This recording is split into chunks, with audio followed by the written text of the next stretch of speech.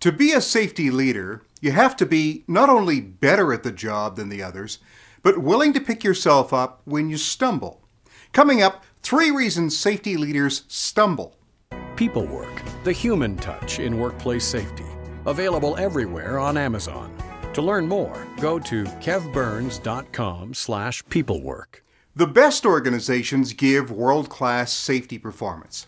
They don't do it with a mediocre effort, mediocre standards, or mediocre supervisors and safety people. They do it by surpassing industry average targets, a focused engagement with employees and with safety people and supervisors on top of their game. Those companies search out and employ the supervisors and managers who set a higher standard for themselves. They seek out those who want to inspire their own crews to be better, to reach farther, to achieve at a higher level. You don't build championship teams by shooting for middle-of-the-industry averages. You don't instill a positive safety culture by settling for average performance. To lead, you have to do not just what others are not doing, but by doing what they're not even prepared to do. World-class safety is driven by wanting higher standards. Higher standards drive greater effort, and greater effort is driven by higher performing safety people and supervisors. World-class safety is not achieved by a mediocre effort, standards, or people who don't seek to be exceptional. Without exceptional people and standards, you're shooting for mediocrity. You'll become world-class only by luck. Here's the problem. Not every safety person is a high performer. Like every other industry and profession, there are below average and average performers, and then there's the top echelon, the elite, the leaders. Which of those sounds like you? How about a short self-assessment?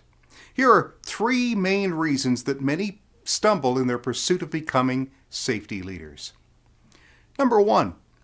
They're satisfied with mediocrity. Well, I mean, not outwardly, of course. No, they'll say they have high expectations, but when the target's to achieve the industry average, they're shooting for middle of the pack. That's not leadership. To hit the industry average takes only a few small tweaks and adjustments to the safety plan. It's easy. In fact, you could probably copy another company's safety plan and come close to the average. Once we are within the average, there's little motivation to seek beyond that. See, mediocrity takes over. This is where good enough lives. And unfortunately, once you hit the industry average, complacency usually follows. If you're not growing, you're falling behind. And leaders grow. Stumble number 1, they're satisfied with mediocrity. Stumble number 2, they believe that someone else should pay to make them better. See, the company will train you to a level of competence. Excellence, though, is a personal choice beyond that. You'll be paid in direct proportion to what the market believes that you're worth. You'll be recruited and hired and laid off in direct proportion to what the market believes that you are worth. You've got to make a personal investment in yourself. Improve your management skills, your business acumen, and your leadership ability. Otherwise, you'll be picked for the mediocre positions. Leaders, meanwhile, get hired for the elite positions. Leaders get the ear of senior management. They become trusted advisors. They bring a new perspective to the job. It's a mix of safety knowledge, leadership, business, and personal traits that shout expert. Invest in yourself and pay your own way into the elite performer category. Stumble number 2, they believe that someone else should pay to make them better. And stumble number 3, they lack the skills and the confidence to get personal.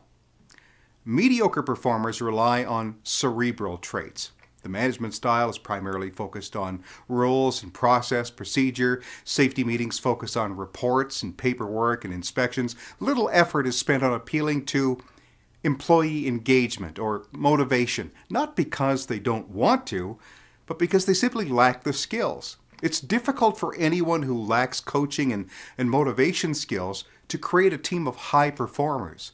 Employees are not inspired by PowerPoint slides of inspection reports, nor does guilt inspire. I'm talking about, the things when you say there's a family waiting for you at home, those kinds of things. Guilt gets compliance, the bare minimum. But to achieve high performance requires a different set of skills. Your employer will not furnish you with these skills.